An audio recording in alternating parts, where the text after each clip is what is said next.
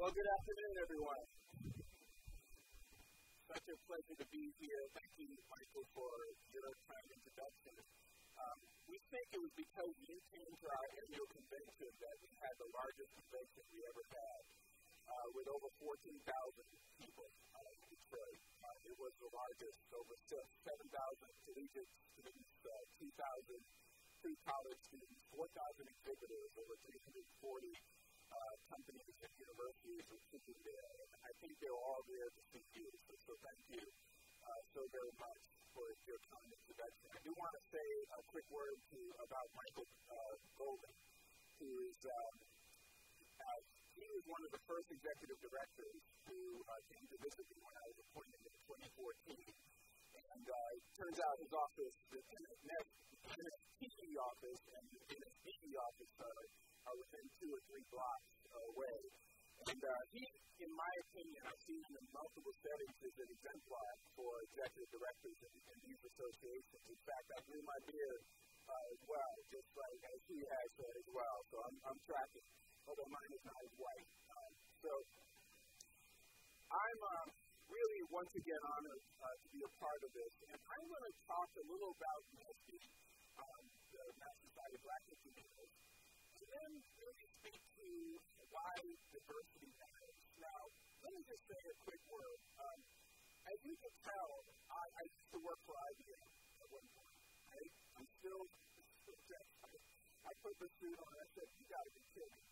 Blue suit, white shirt, red tie.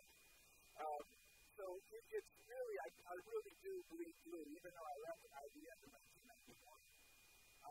But one of the things that they did for us is sales training. Even though I was hired as a systems engineer, they really did a good job of training us to listen to our customers, to listen to our customer needs, and then really providing solutions to meet those pain points, those needs.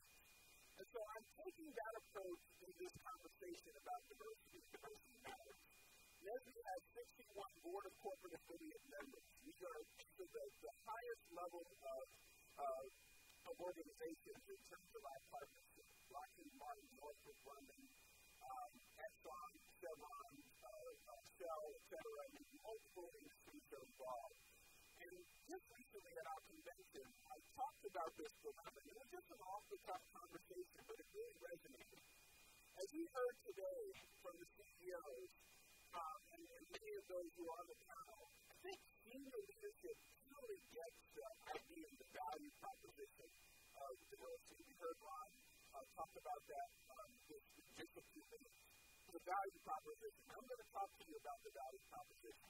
Even if they don't get it internally, they get it rhetorically, right? They understand, they know the language that is associated with diversity. And I think that the incoming employees tend to understand it as well. They're more likely to have a diverse growth experience, growing up experience, whether it's at schools, at college and university, their first job, etc. More likely to live in communities that are diverse in the inner cities and others as well. So they tend to get it. What I have found is the frozen middle of most organizations don't really understand the value of why everyone's talking about diversity. It's the faculty members at a university. It's the middle managers at a company. They really don't understand because oftentimes the pressure from above and the pressure from below says they have to deliver on a set of outcomes and deliverables. And this stuff about diversity is just kind of noise for them. So what I've been trying to do is begin to kind of write and speak about why it matters for that audience, back to my IBM training. Why it matters for that frozen middle, to make it clear for them that we do that it's important. And so I'm going to talk a little about that, and then shift the gears to talk a little about inclusion, which is another word that people are throwing around and going to define it in a kind of creative way based on some of the work that's been done at University of Michigan. And then hopefully, if we have time, just a Q&A, just to answer questions. So NSPE, National Society of Black Engineers. We were founded in 1975 by 6 students from Purdue University. Any Purdue alumni in the room? I tell you, Purdue is holy ground for NSPE. These 6 students from the south side of Chicago put out a call to other colleges and universities to send their African American students in the spring of 1975 to West Lafayette, because Purdue had turned around what was a 71% dropout rate or attrition rate of engineers, African American engineers, into a 60% graduation rate by 1975. And they really wanted to share the best practices, the wraparound services, the deans, the structures, etc. So they put out a call. 34 colleges sent 40 representatives, and that spring they founded what was the Society of Black Engineers, became the National Society of Black Engineers as well. 5 of the 6 founders are still living, and they're there as well. We were established, as I mentioned, in 1975. We are one of the largest student government societies based in the United States. So if any staff members have any kind of issues or complaints about their board, imagine being governed by a 23-year-old graduate student. That's me. And they're elected every year. And they're amazing, and they're brilliant. In fact, I was a product of this organization. I was elected national chair in 1984 and 85. And it's a DNA, leadership training is part of our DNA as an organization. As students as young as 8 years old are part of our organization, they get a chance to lead. So certainly by the time they graduate and get into industry, they're really prepared. But we are one of the largest student government, over 24,000 members worldwide. I'll get into some of the stats. Over 600 chapters worldwide, and these are pre-collegiate, collegiate, and professional chapters. And we have annual conventions as well, regional conferences, professional development conferences, leadership conferences, all around the country, in fact, in other parts of the world, in Ghana and Western Africa as well. And one of the things that we've been doing, anybody hear Simon Sinek's talk, Start With Why? I see a couple of hands. It is one of the most popular TED Talks that have been produced. He makes the argument that inspired organizations, inspired leaders are not just clear about what they do or how they do it, but why they do it. And he cites Southwest Airlines as an example. Southwest will never have assigned seating because their why is very clear about serving the common man or common person. They cite Apple as a company that's very clear about their why, and Dr. King, who is very clear about their why. And so we kind of went through an exercise as to why NSPE, what is important about NSPE. And really, we talk about this. We unlock potential, we cultivate confidence, and we change lives. That's what our why is throughout our organization. So that's just a little kind of ad or commercial about NSPE and who we are. That's kind of a graphic that just shows the distribution of majors. Of course, mechanical engineering is #1. When I started, computer science was 7%. And so we're seeing a huge growth in the number of computer science members in our society.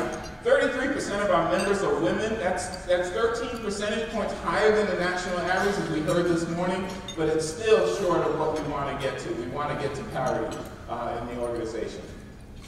All right, so this is the problem. This is the engineering problem, right? The National Academies in 2014 announced the 14 grand challenges. These are the challenges that we've got to solve as engineers collectively in this room and beyond. Things like energy and clean water and et cetera. We have to solve these grand challenges. This is a grand challenge as a country that we have not solved. It is the percentage of degrees awarded to African American, female, Latin American, and Latinx and Native Americans.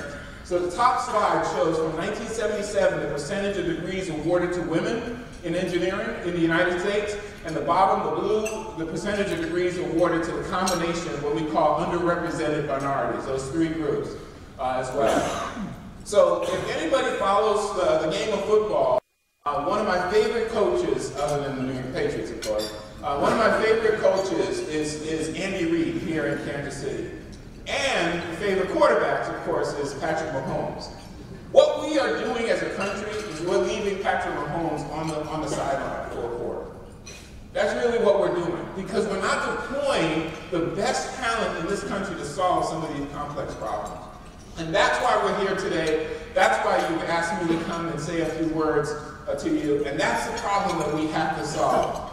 Think about the complexity of the problems that you are solving on a day-to-day basis in water and transportation and building technology and you name it. We do that. If we apply the same kind of intellect to solving this problem as a country and deal with this as a system, as an engineer, we should see those numbers turn around in the next 5 to 10 years. I know we can do it, and we're working on that, and I'll share with you some of the strategies. So as a result of this, one of the things that I've noticed as a leader is that whenever a leader announces a big, bold goal, like John F. Kennedy in the early 1960s, the country or the people around that leader rallies around that goal. So in 2014, we announced a big goal that we would work with colleges and universities to triple the number of black engineers the nation's these institutions produce annually by 2025. From 3,500 degrees that were awarded, which is about 3.5% at the time, to 10,000 degrees. And we are really moving forward. Over the last 4 years, we've seen a 30% increase in the number of degrees awarded to African Americans. So we're near about 4,500 degrees awarded. So we are kind of providing the talent into your industry. We're feeding that talent, and we're working at the 8-year-old level and working our way up the pipeline in order to do that. So we're really happy that we're making progress, but we recognize that progress, we can't do this alone. We can't do this ourselves. In fact, most of the strategies that we employ look like this, right? The results look like this. I liken this to propping up Blockbuster Video. We could do more VCRs. We just open up more stores. Oh, I got an idea. Let's move to DVDs. Wow. So you have to get into your car, go rent the DVD, and make sure you return it so that those late charges are not there. That's really what we're doing. And so you'll see kind of incremental change to improve. But many of you have studied Six Sigma. Many of you studied Deming's work. And he makes the case, I think it's attributed to him, that every system is perfectly designed to get the results it gets. Every system is perfectly designed to do that. So what Don Millard at the National Science Foundation says, if we want to change the results, what do we have to do? We have to change the system. We have to address systems change. And we do this in this room every day. Every week, every month, we do this. Our firms do this every single day. We want to move from Blockbuster to Netflix in the way we deliver education and service, the way we fill this pipeline. And we have to do this because we have a retiring workforce that is not being backfilled sufficiently. So, we started 4 years ago in partnership with the Society of Women Engineers, Society of Hispanic Engineers, Hispanic Professional Engineers, American Indian Science and Engineering Society, a collective impact approach to address that system change that we talked about. Today there are 60 members of this coalition, including 22 engineering societies, 33 universities, and 5 companies, working toward producing this goal of producing 50,000 diverse engineers annually by 2025, a 66% increase. And we're doing this in a structured way. We're saying, if you're already doing something in this area, join with us and share your best practice. Then create action network groups that focus on specific areas. One area we're looking at is the community college linkages between 2-year and 4-year colleges. Since 42% of all African American college students are in community college, that is a target-rich environment. That's just an example. And then making sure the coalition at large is addressing really systems problems, like in policy and other areas, promoting engineering. And so we're working on that 50K. We're waiting for some funding from the National Science Foundation to continue to expand and catalyze this effort. All right, so all that was a commercial. That was a preview. That was those 20 minutes of previews that you see when you go to a movie and get your popcorn. Now, the main feature, the feature presentation.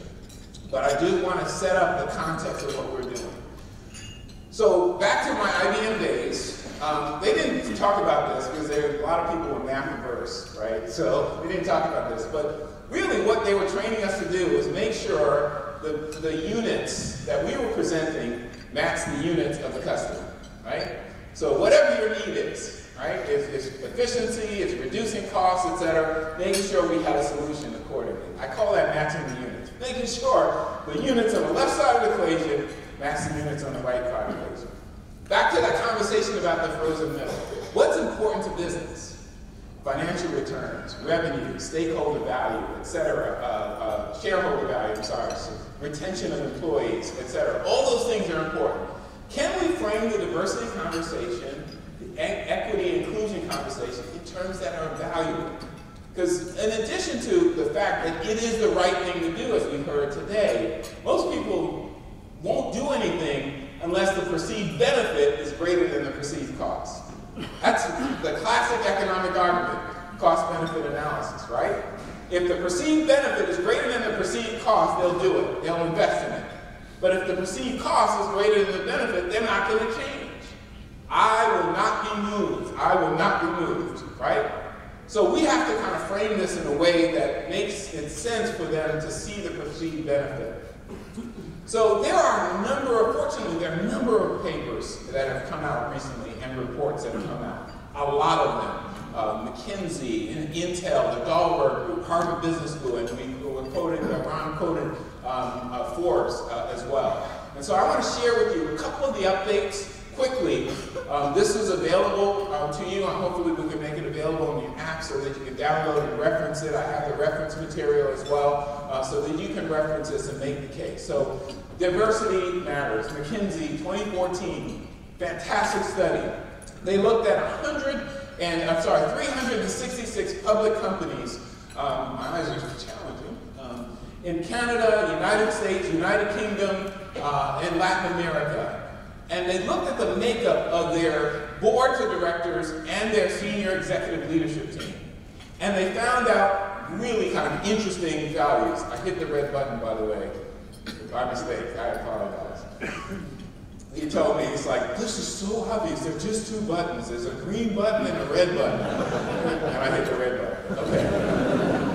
Companies in the top quartile for racial and ethnic diversity are 35% more likely to have financial returns above their respective industry medians. Okay? This is really what, it just looked like as a correlation analysis, a regression analysis, they kind of determined that. And those that are gender diverse are 15% more likely to have positive returns as well, compared to their industry norms. And so, if you kind of look at the regression, for every 10% increase in racial and ethnic diversity of the senior executive team is associated with earnings, EBIT, that rise nearly 1%. So again, making the case, right? Trying to match the units with diversity with the units that are important in business. Beyond just is the right thing to do, this is a strategic imperative. And I think because of the work that McKinsey has done and then Intel has done in 2016 in partnership with Dahlberg Group, they're kind of, most people are kind of understanding this information.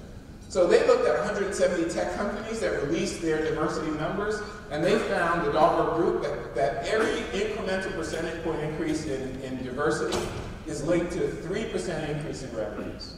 And so what they did is they extrapolated out. What if the tech industry was at parity, right? What if there's 12% African American, 15% Hispanic in the tech industry?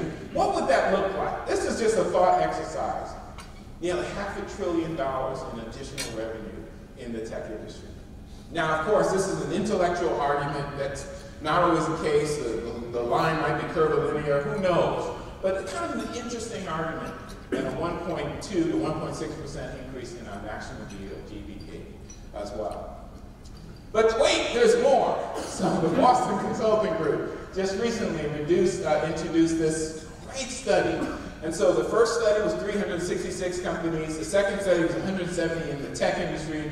This was 1,700 companies across the world. And they looked at the innovation, revenues associated with innovation. In other words, in the past 3 years, How has the company produced additional revenues on new products that they released in that period of time? Here's the results. Companies with above average diversity on their management teams report higher innovation revenues. Those are revenues that were generated over the past 3 years with new products and services that were introduced by 19 percentage points. And their EBIT was 9 percentage points higher. So again, there's this association with this. Now, I probably had most of you at hello, right? Because you get it, you're here, you get it, you get it. But hopefully this provides you with some more resource to get to that frozen middle and make the case for why this is important for your businesses and companies and your university. And there's a whole set of research that looks at universities and why that matters. And each of these diversity items are additive. So if the management team is more women, then they have better results. And they have more from multiple countries, they have better results. So the results were additive that they found. Okay, I'm going to move along because this is really the takeaway. Diverse groups are more innovative. And one of the things that I like about this, for those of you at the university, because we try to make the case why diversity matters in research.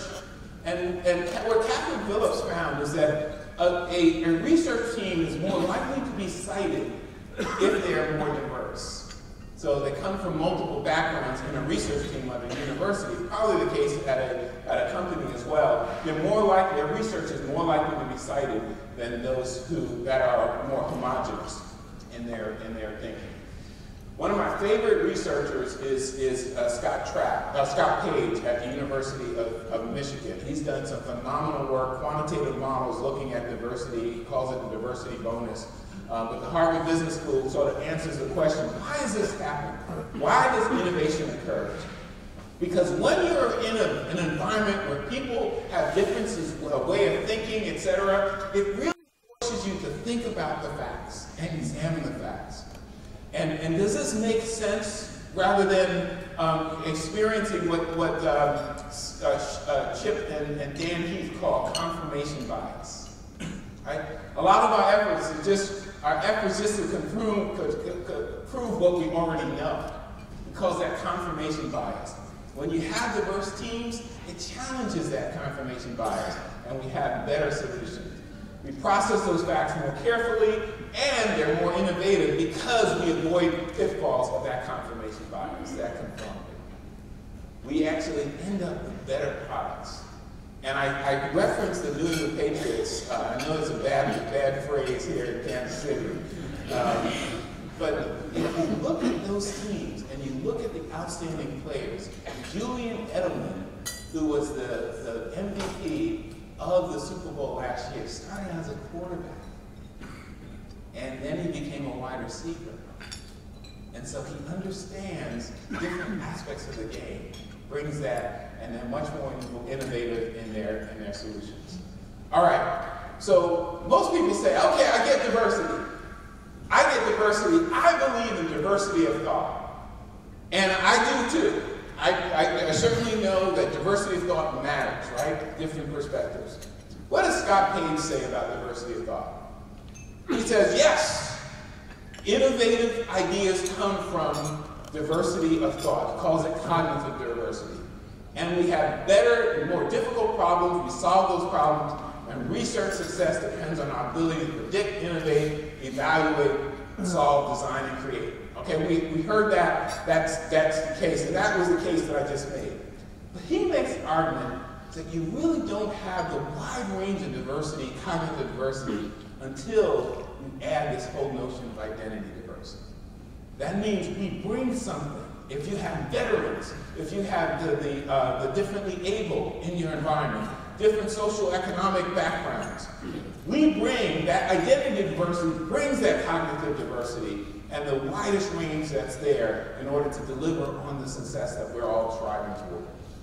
So you can't just have this cognitive diversity, diversity of thought, he makes the argument, without identity diversity. So here are the two references that I kind of quoted.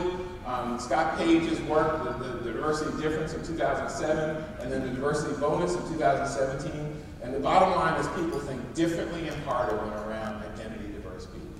Okay. Now, second phase of this is diversity is not inclusion. Diversity, in my opinion, is a means to an end. So all this talk about diversity is just a step towards something else. And that something else is creating an inclusive environment where people could feel like they can bring their whole selves to the setting. Now I have to say, and let me just say, because I probably won't be invited to speak next year, so I'll say what I really need to say. When I walked into the reception last night, I felt really awkward. And here I am, 2 degrees from MIT, 1 degree from Harvard, or University of Harvard, and I've been in all kinds of environments. And it's striking to me as I walked in and saying, wow, this has been a long time since I've been in an environment where I see mostly white males, a handful of women, and a handful of people of color.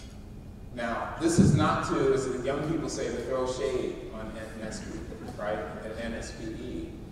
But we are here because of this. This is the reality. But I didn't feel like this was an inclusive environment, just based on the signal. Now, when I walked in and started to have conversations, oh yeah, it was different, because no one kind of ran me out of here, right? In fact, most people embraced me. Some people even came looking for me, like John Hall, because he knew me from different experiences. But nonetheless, it was just the image that I got when I got here was saying something that I just didn't feel as comfortable. Now, ultimately, I have a microphone in the stage. I feel very comfortable right now. Robert Sellers at the University of Michigan says this. He said, diversity is being invited to the party. And you've invited me, you've invited others. Most of us invite people of color, veterans, etc., to our state meetings, etc. That's the open, and thankfully from 1954, 1955, and the efforts that the university have done, we've seen a lot of being invited to the party. Equity is everyone gets a dance. Now, Chicago is one of the most diverse cities in the world, but I've often felt that Chicago is still kind of segregated, right, in certain places, and other cities are too, as well. Equity says everyone gets a dance. What Robert Sellers says, inclusion, everyone contributes to the playlist. Now, a year ago, I started to spin. I go to a Y and spin, cycle spin, and sometimes I have to bring my own music, right? It just doesn't get me going until I listen to my own music. So a couple of times I talked to the instructor, I said, oh, you have Michael Jackson, that was great, just kind of, please bring it back, etc. There's something to be said when you walk into an environment and it becomes familiar to you. Most of us are at the top of our organization, and we don't know that that organization has a culture that is shaped by us. And it's kind of like approaching, if they can talk, approaching goldfish and say, how's the water? And they'll say, what the heck is water? Culture is like that for most of us. We don't understand the norms and the behaviors and the values, etc., that are part of that culture because we created it. The temperature is just right for us. But what we're trying to do is create an environment where everybody feels that they can also thrive in that setting. Inclusion is that optimal state. That experience when I feel valued and a sense of belonging on your team. I feel valued and a sense of belonging. That's really what we're going to. So, our inclusion equation is diversity is just a means to an end. Inclusion is the climate and the culture. And what's the secret sauce, the catalyst that brings the two together? It's meaningful interactions. It's the kind of engagement that occurs beyond just the numbers, where people can challenge each other. Challenge each other's biases, both explicit or implicit. We heard that today. There's been a lot of studies that show that we all have biases. Ohio State University, the Kirwan Institute says that implicit bias is an equal opportunity bias. We all have it. We have biases against and for, and what we need to be thinking about is not to eliminate the biases, although we should, but to recognize when those biases are playing out and move us from what they call system one thinking, which is reflexive, to system two thinking, which is much more conscious. I used to ride motorcycles. I had a Kawasaki 1000cc Concourse, beautiful bike. I always tell people it woke up. I never tell my wife this because she's a physician, but it woke up at 80 miles an hour. It's a beautiful bike. My dad used to ride Harleys. I would never buy a Harley. Because Harley, it's a Harley, right? Some of you are, hey, it's okay. Some of my best friends are Harley riders, right? But when I meet someone that says they ride a Harley, the first reaction is, oh, they're that kind of person. That's system one thinking. System two thinking says, they might be an engineer too. I'm just using that as an example. But the point is, moving from system one to system two thinking. Why is this important? Because it's pervasive, it's not explicit oftentimes, but they are malleable. So I'm going to come back to this. We all have this preference, and this is Scott Pelham. Brett Pelham has done a lot of work in this area. We all have a preference to choose people who are like us. He called that implicit egotism. He says that we are more likely than by chance to marry someone or to date someone who has the same birthday. We are more likely than by chance, if our last name is Carpenter, for us to become a carpenter. Or our last name is Doctor, for us to become a doctor. Slight preference, he calls that favorable self-associations. So we are more likely to hire someone who has a similar background than we have. And what we're trying to do in this conversation is move us from that system one thinking to system two. That, wait a minute, if 17% of all engineers, black engineers, graduate from historically black colleges and universities, and we have never been to an HBCU to recruit, then we're losing a significant amount of talent. Because there's a Purdue and Purdue and Michigan and MIT, et cetera, because that's what the leadership came from. But changing this perspective and recognizing our own implicit egotism is really what this talk is all about. And we do that by engineering the environment. So this is the last slide before offering some resources. So what do we do to engineer the environment? What do we do?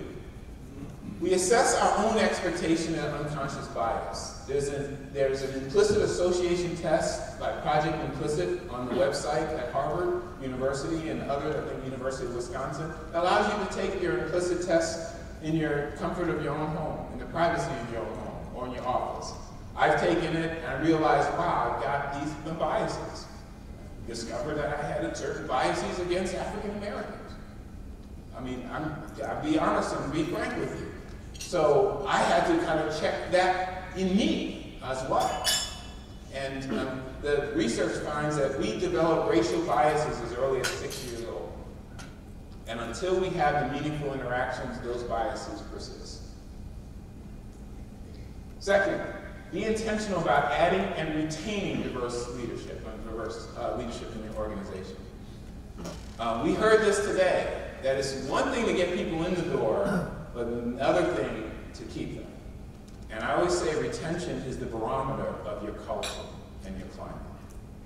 If you're able to keep people and make sure that they thrive, then it's an indication that you are creating an inclusive environment. Next, foster vertical and horizontal meaningful engagement throughout the organization. This is based on my dissertation work and which builds on Vincent Tinto's, who found that students are more likely to stay in school to the degree to which they have quality relationships vertically with faculty and quality relationships horizontally with their peers. That still applies to the workforce. A person will stay in an environment to the degree to which they have quality relationships with management, quality interactions, and quality relationships and connections with their peers. You have an employee who sits by himself or herself and does his or her work, and doesn't interact, doesn't go to the employee cookouts and other things, then you can almost guess, you can almost predict when they'll leave. Then, educate leadership about identity. Let people understand that people come in with different senses of identity, and identity influences their behavior. Sexual orientation, racial and ethnic. When Paul, the former president of MIT, just blanked on his name, started to do a lot of work around diversity, he actually started to read a lot of literature that was written by African Americans in the 1960s. James Baldwin, Malcolm X, and others, so that he can understand some of those issues. There are things that are out there that one should be educated on and be familiar with. Ta-Nehisi Coates is one of them. Examine implicit and explicit reward structure. So Robert Bergenow, former dean of science at MIT, did a study, actually authorized a study, and found that the women faculty members got smaller labs, smaller salaries, and smaller resources than the men. And that was in the late 80s, early 90s. And they published that report, and they changed the whole culture there. So look at your implicit and reward structures. Who's getting promoted? What are the salary structures, et cetera? And let the data speak. Get the emotion out of it and let the data speak in your organization. And finally, align individual and collective motivations and evaluations with the rationale for change. So making sure that you match the units. What's important to the company, what's important to that frozen middle, and making sure you're making the case and communicating in a way that is appealing to them. That's important to those in your organization. So let me just finish up with this. Anybody recognize this?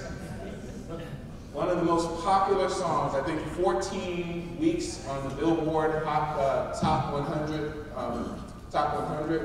This guy dropped out of college, Lil Nas X, dropped out of college in 2018 to focus on his music, much to the chagrin of his parents. He released this song, Old Town Road, in December of 2018, just last year, a minute and a half long. Immediately, it was so popular that Columbia Records signed him to a contract. In April, he partnered with this guy, Billy Ray Cyrus, in April of this year. And they remixed the song, Old Town Road, Most of What We Hear. It moved up the charts immediately, 14 weeks, #1 Billboard Top 100. Also, the top song in Australia, New Zealand, Germany, France, you name it, all over the world. It introduced a new genre. It's called country rap, a different genre. And I don't know if you saw it, you too, a couple of months ago, Lil Nas X surprised Billy Ray Cyrus with a brand new Maserati. It had success. Bringing together differences together is what really makes innovation, why this matters. And so, in addition to inviting to the party, everyone gets to dance, everyone contributes to the playlist. How do you feel after your experience? Have I defined belonging? And I know if I feel belonging, then I've got the cognitive surplus to solve those complex problems that you and I have to solve to be engineers. Thank you so very, very much for your time.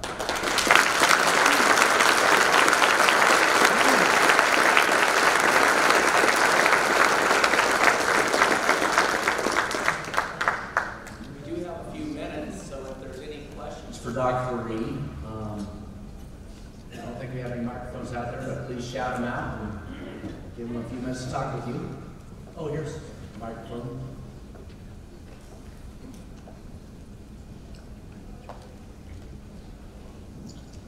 So you mentioned what the membership was in NSPE starting in 1975. What has been the change in membership in the last 35 years? That's a great question. I meant to mention it. We actually saw a 26% year-over-year increase in our membership. Last year, we ended our fiscal year, which is July 31st, at 19,000. We're at 24,000 now. The big growth are new partnerships. Part of this 50K initiative was to identify where we can grow and franchise the organization. So we joined with a couple of community-based organizations to establish NSPE junior chapters. We also established fraternities, sororities.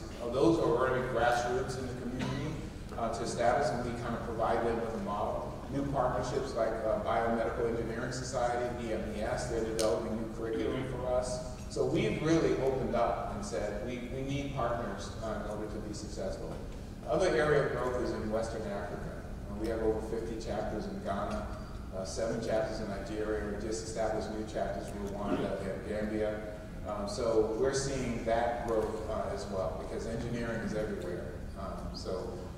I know that many of our associations are having a problem getting the millennials into our organization. We have solved that really by listening to them and responding. And we'd be happy to share some of the strategies that we've employed. It sounds like the emerging leaders, emerging engineers is part of that strategy.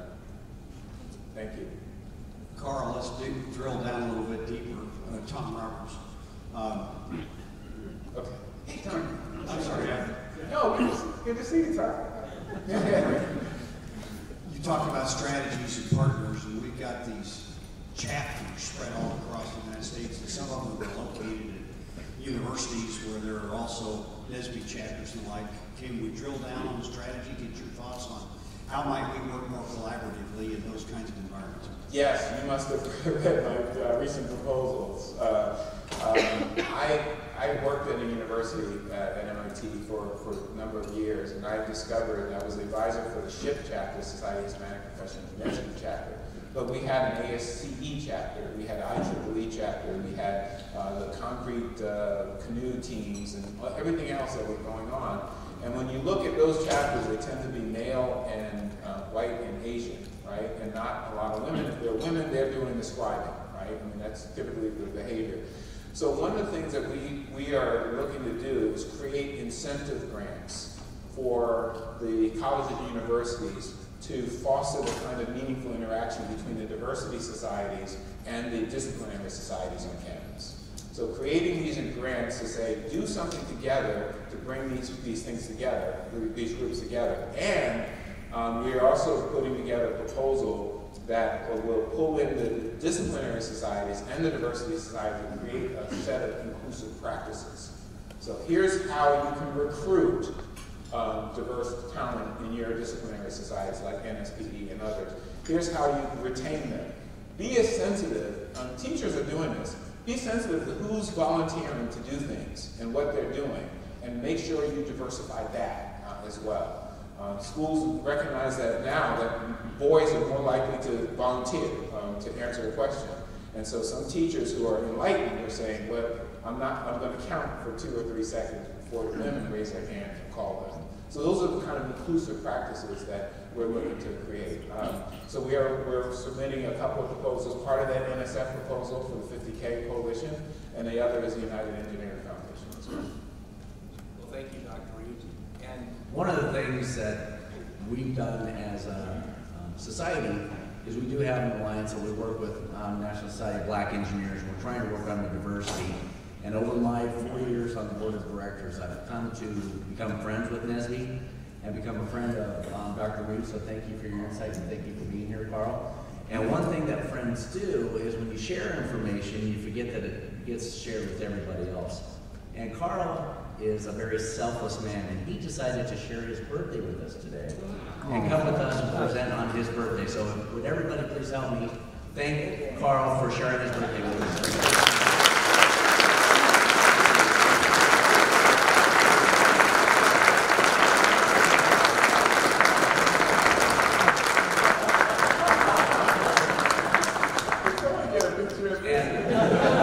And the one thing that Trish and I learned when we were at the NSPE conference is there's a lot of fanfare at their conference. So staff threatened me and told me that I was not going to have a singing gig at this conference, but now I have an opportunity to sing. So I'm going to have everybody join me in singing for Karl for his birthday. Happy birthday to you.